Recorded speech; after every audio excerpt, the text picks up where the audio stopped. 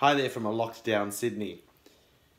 Prior to becoming a teacher, an art teacher and a maths teacher and an engineering teacher and everything else that I taught, technology, etc., etc., I was very, very interested in radio.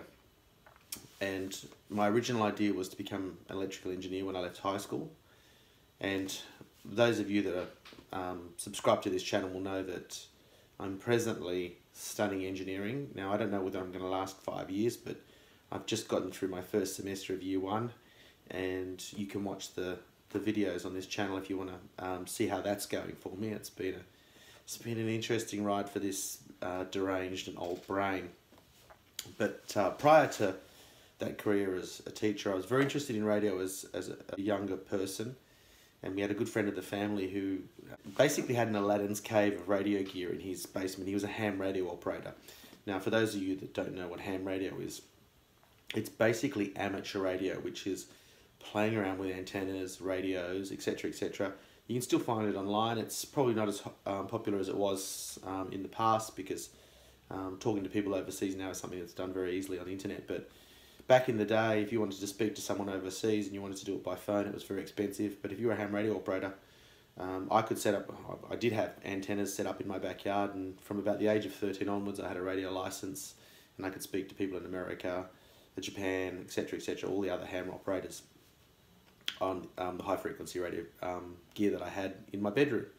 And it was a fantastic hobby, and it got me very interested in radio. And as synchronicity would have it, after struggling with maths for years and managing to matriculate to a university, probably Wollongong Uni if I wanted to do engineering, I decided that I couldn't really face the mathematics for another 4 years of an engineering degree. So I went to the school careers advisor, and he was the sort of guy that would basically say to kids when they said, you know, hey, I want to be a doctor, ha ha ha, as if you're going to be a doctor without ATAR. So he was not a very nice person a lot of the time, but I guess in some respects, for some kids, they would say, well, I'll show you. I was in his careers office, and he had all the pamphlets on the stand there. And I was just looking at these thinking, well, I don't want to be an engineer now. What am I going to do? And there was a little pamphlet that was jammed in underneath the stand that was holding the pamphlets. And I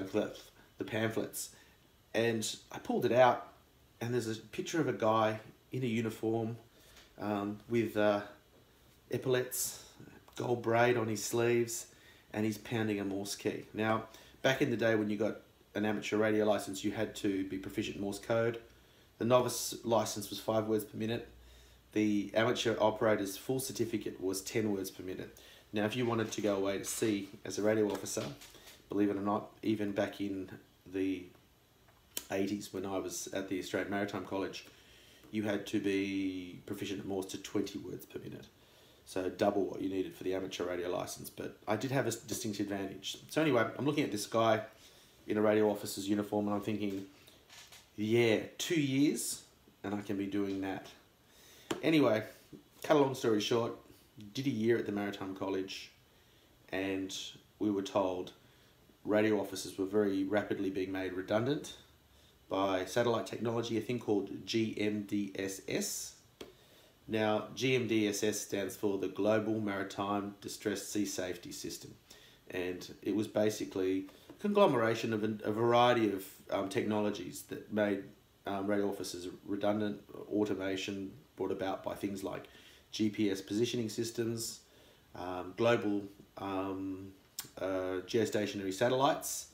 Inmarsat was one of them, Inmarsat A, B and C, which provided basically a means of getting weather and nav warnings to ships in a given geographical location automatically. So a printer on the bridge, also things like digital selective calling for HF, all this sort of stuff. Anyway, for you technical geeks out there, that's what was replacing me on board ships. I've done away with the lockdown look. I've managed to have a haircut and shave, so trying to be a little bit more presentable. So went away to the Maritime College, when I had to do my Morse code examination, I did it a year early, or 6 months early. After my first year, our examiners came up to us, our lecturers came up to us at the Australian Maritime College and said, look, radio officers are being made redundant. You're no longer going to have a job. Most of the guys decided, okay, I'm going to do the associate diploma in maritime electronics, or marine electronics, or whatever it was called, ADME. There was a group of us, that the guy that was running the radio communications, the associate diploma of marine radio communications, a group of us were told by this guy, hey guys, if you graduate with the ADMR and you can't get a job as a ship's radio officer, you still have the same piece of paper essentially. You'll still be able to get technician exempt status for a broadcast operator certificate, which is what you needed to be a technician in a radio station. So you might as well just finish the radio course, and you never know, while people are tying up loose ends and integrating this new technology, you might actually get some work. So a number of us stuck with it. We were pretty much derided by some of the other people, were saying, you know, you're really wasting your time, you're not going to get jobs, you're not going to get as good a qualification, etc., etc. But for the people that stuck to their guns, like, I mean, one of the gentlemen that I was at Maritime College with ended up being on the supply vessel, the Antarctic supply vessel, as a radio officer on that ship. And he now has a PhD and works in Lucerne as, in computing.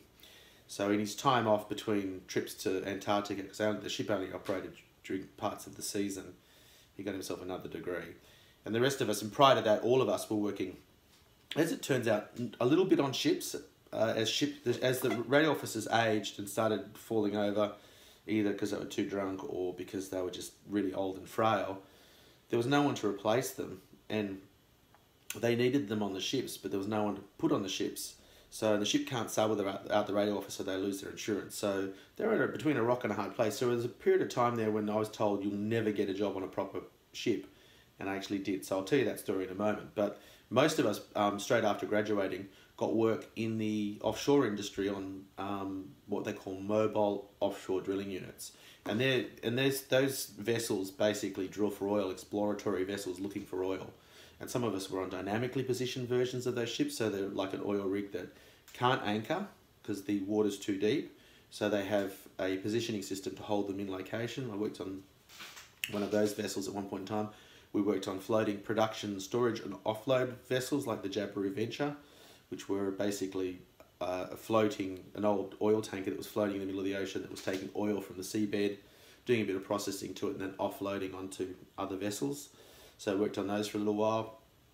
And I also worked on dive support vessels with saturation divers, working on subsea completions at the bottom of the ocean, preparing wellheads and whatnot.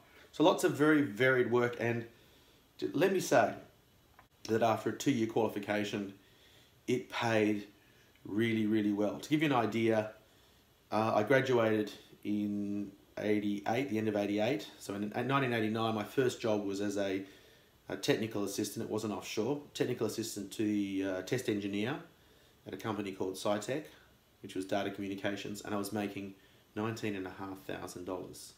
Now my first job that I got offshore was about 60 to 65,000. So more than 3 times what I was earning.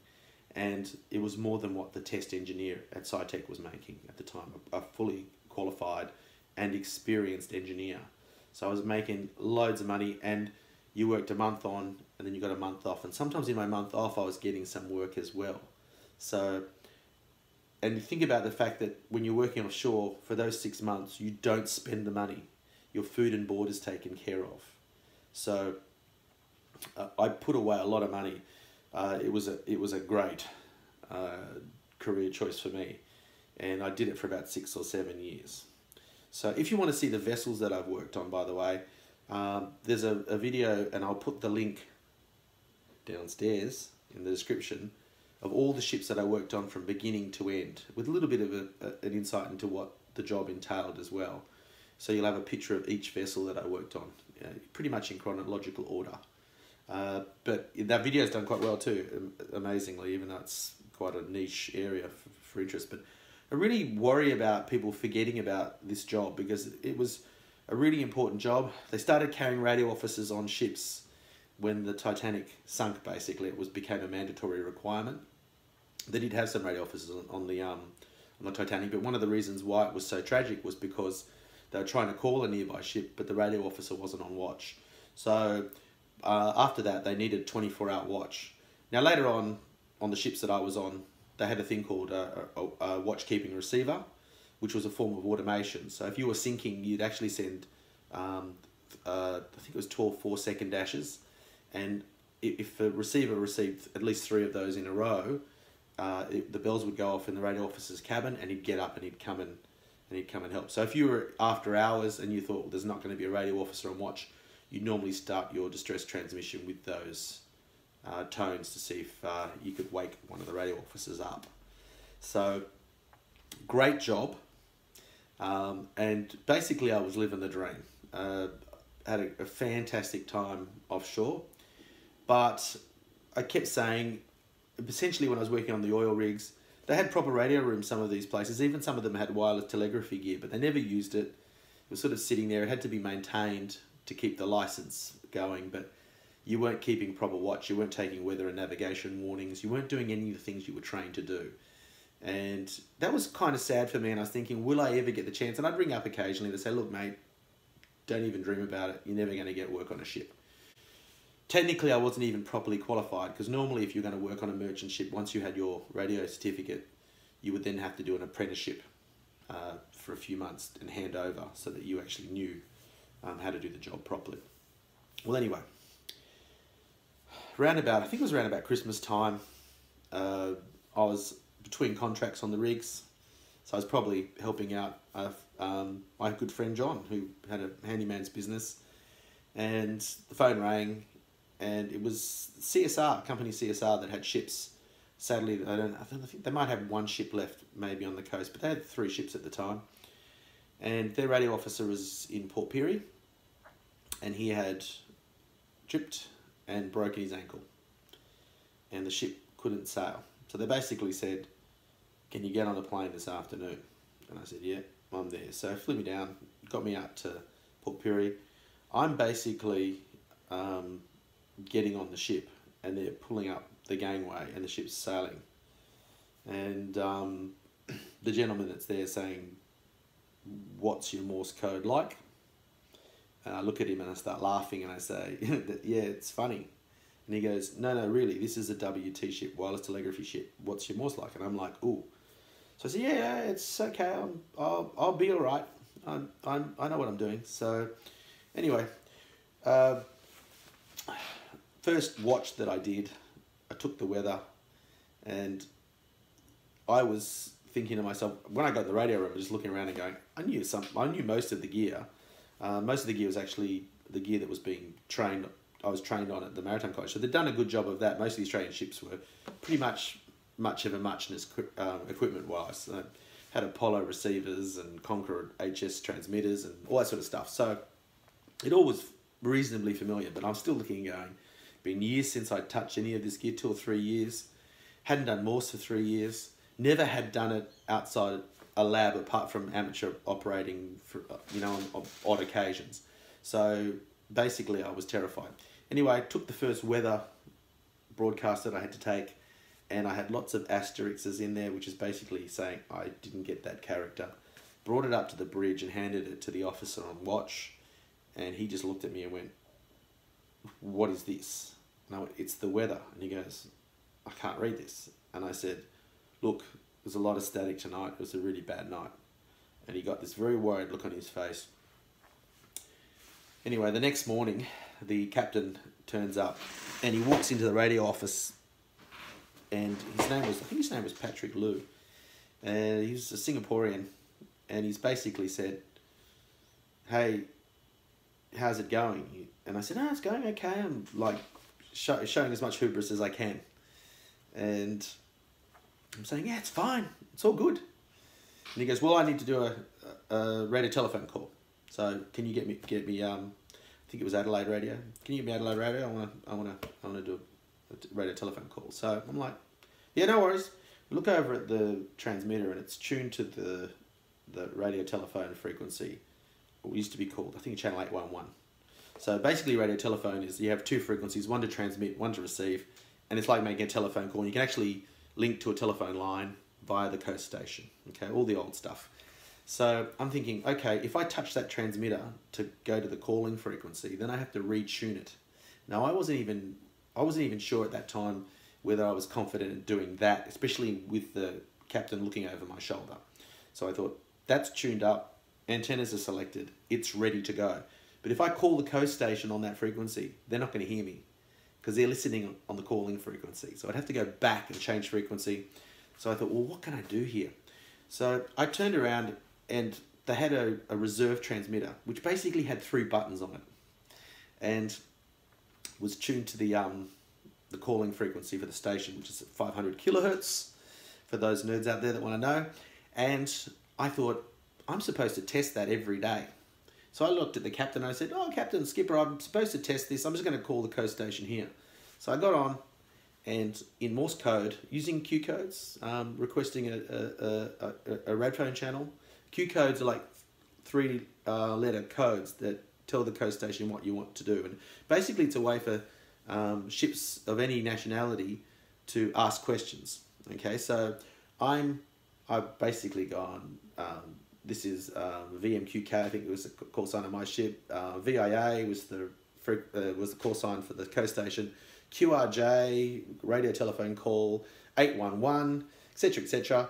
And I'm thinking, there's no way this is going to work. And I hear back, did-dip, which is basically the coast station saying, cool, see you there. And I'm like, I look at the captain, and I go, no worries.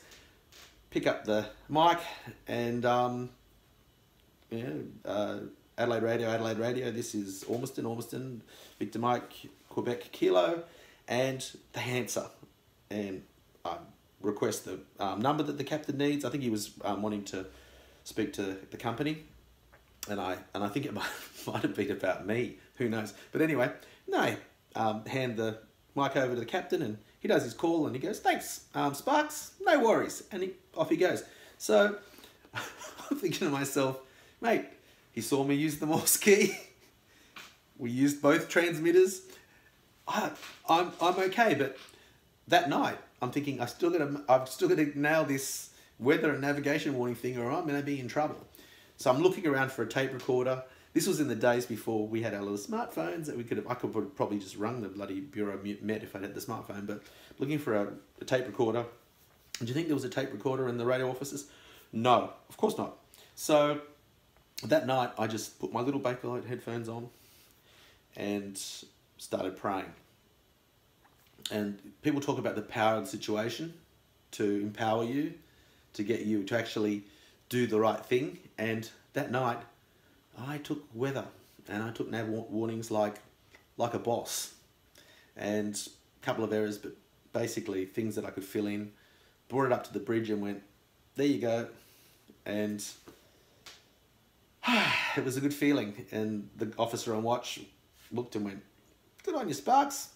Read it. We had a bit of a chat, had a cup of tea, looking out at the ocean. And from then on, I was pretty much okay. I won't say I was 100% confident about all the gear, but I could do the job, and I was doing the job. So I was on that vessel for 2 trips, 6 weeks each, plus the 6 weeks in between. And in the 6 weeks in between, also did a short stint on their sister ship, the Kawaka. And so they were the times where I actually got to be a real radio officer.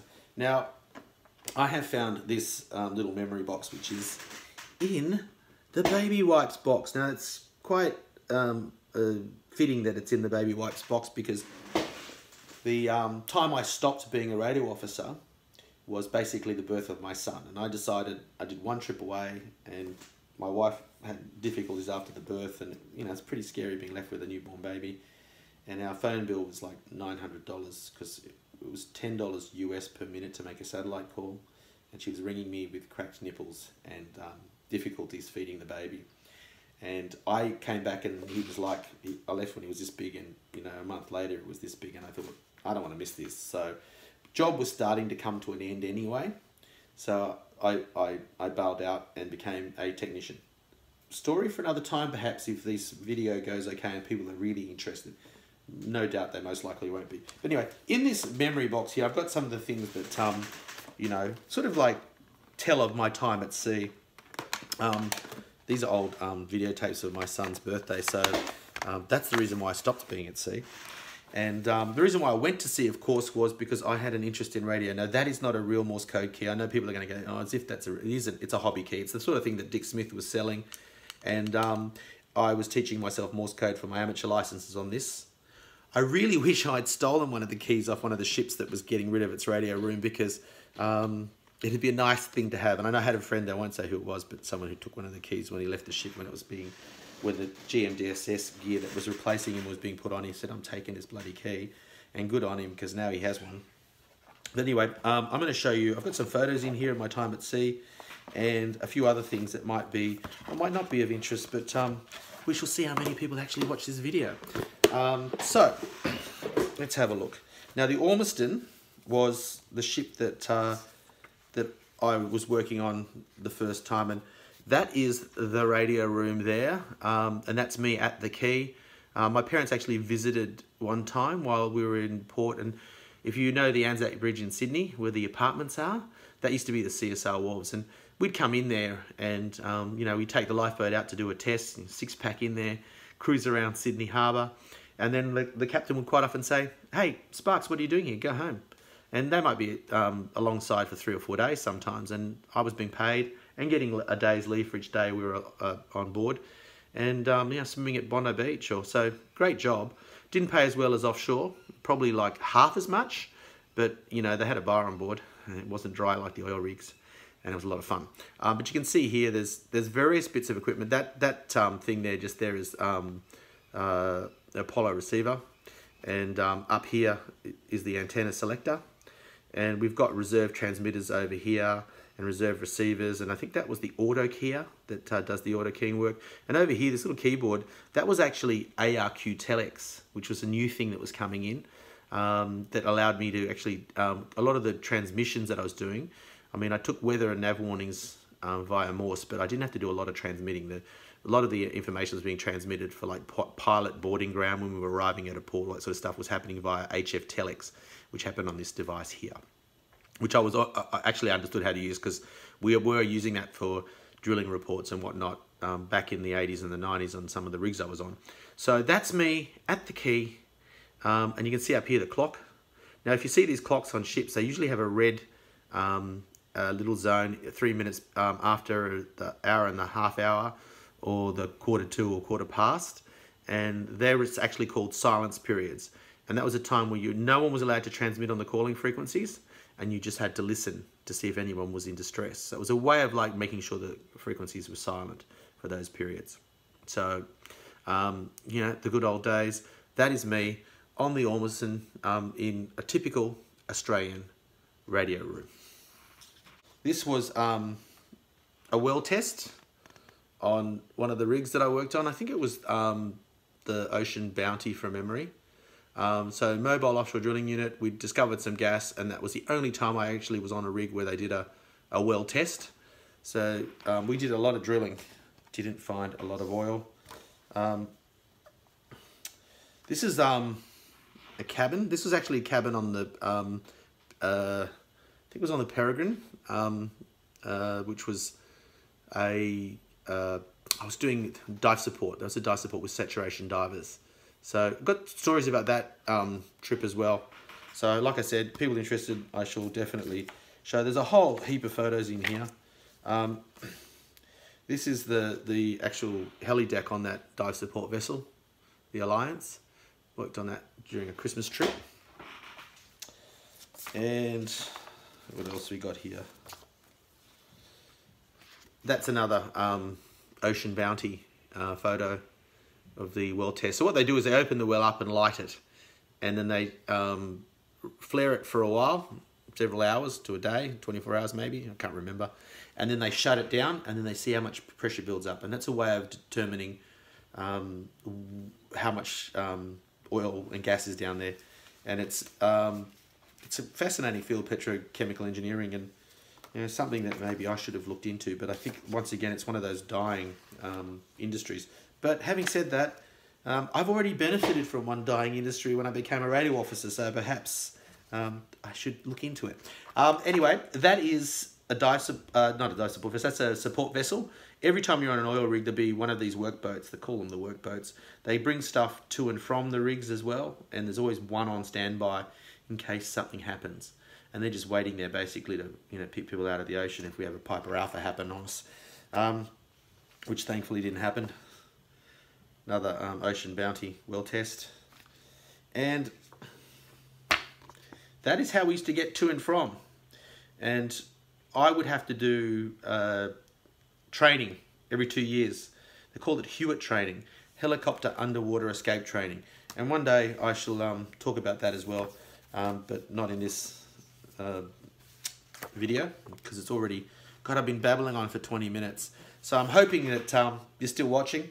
This is a picture from the bridge on, I think this was actually the dive support vessel that I was on, the Alliance. Now this is the radio room, and it's not typical Australian equipment because it's actually, I think it's a Norwegian rig, and it's called the Byford Dolphin.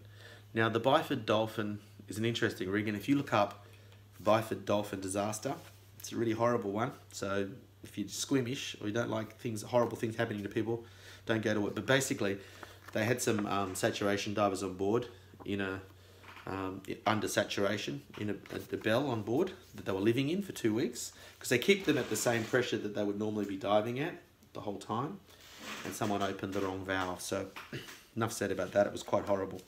And what else have we got here?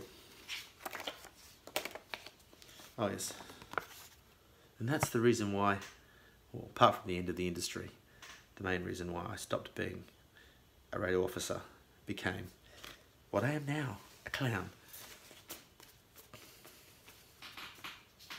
So they're the photos.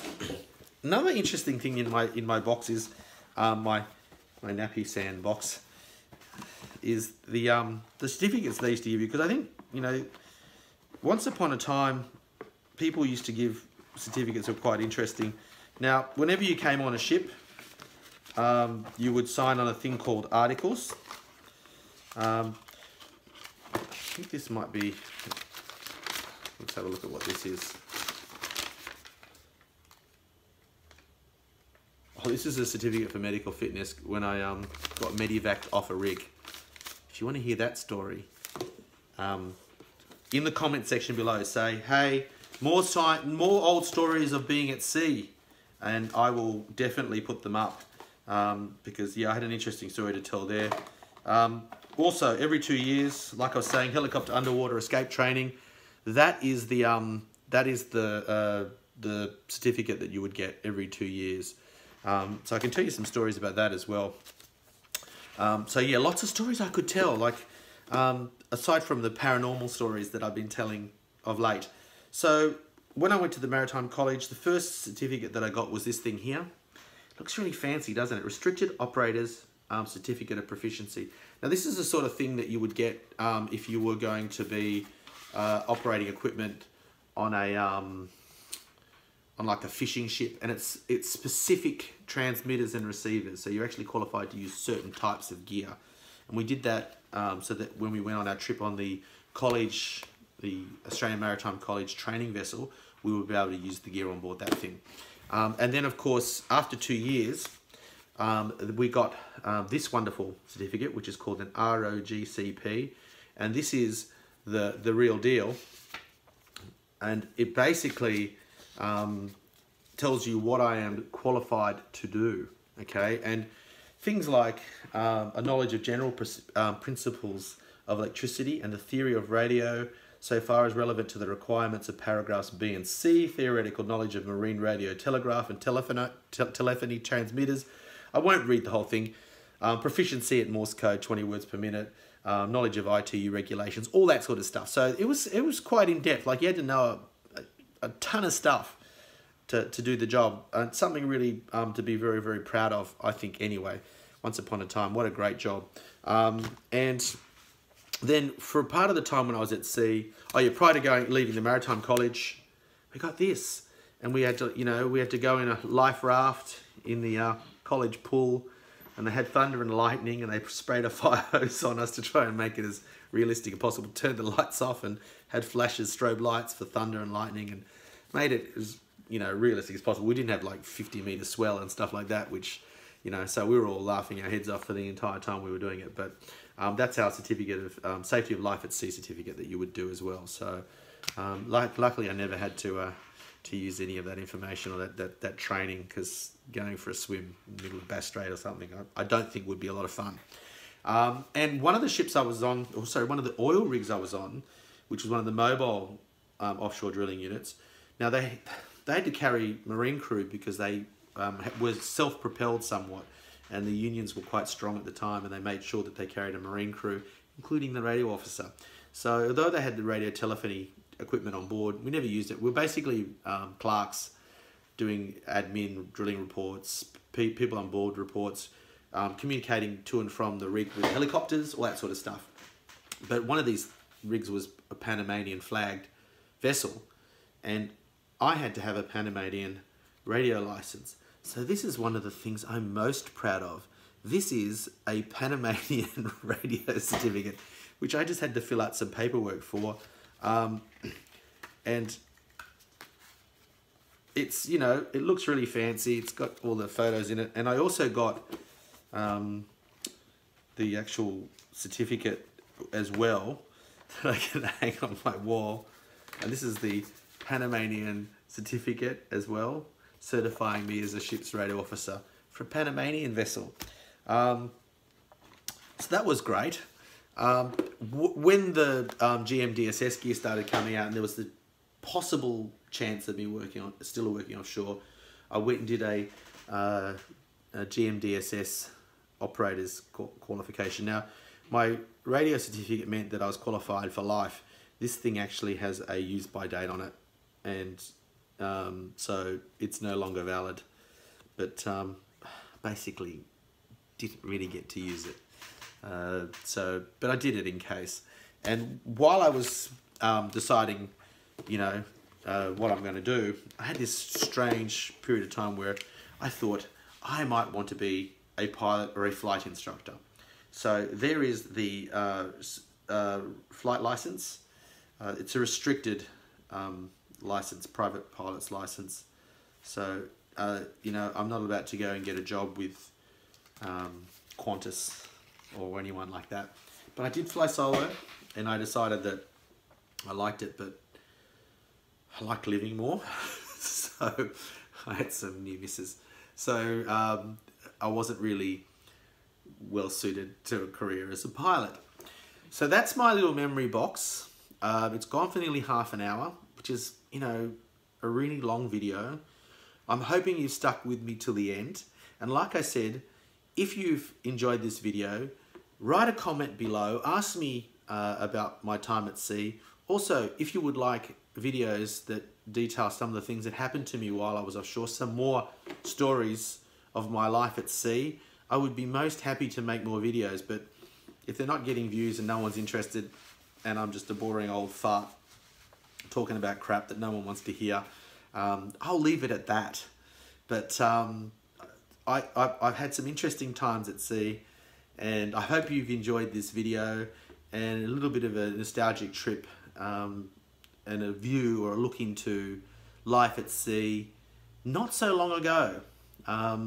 Keeping in mind that Morse code didn't stop till the year 2000, which for some of you is probably before you're born if you're watching this and you're, you know, not older than 20 years old. But it wasn't that long ago, and it was a really fantastic job to do. You're the only person on board that ship that could do that job, so it was something really to be proud of. So if there's any other radio officers, ship's radio officers, listening to or watching this video, could you QSL in the comments below? You'll know what I mean. And let me know your story as well, because I think a little bit of a history of this particular job deserves to be put in cyberspace for all eternity, so people know about it. Anyway, thanks for watching, if you did watch, and remember to like and subscribe. This is I'm in a QRT now, Art of Engineering, over and out.